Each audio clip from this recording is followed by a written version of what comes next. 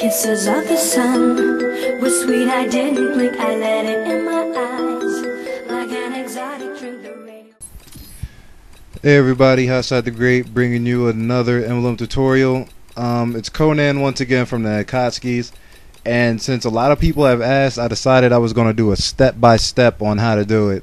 So the video is pretty long and it's pretty much step-by-step. When you're watching, you'll see me do a lot of things and make the opacity really low, and that's just so I can see the grid lines. From the last video I made, I tried to match it up as close as possible. Only problem is that wasn't the emblem I made. It was made by Merc by Kyoto, or Seppuku, or just Kyoto now. So this is like a complete remake of the same emblem.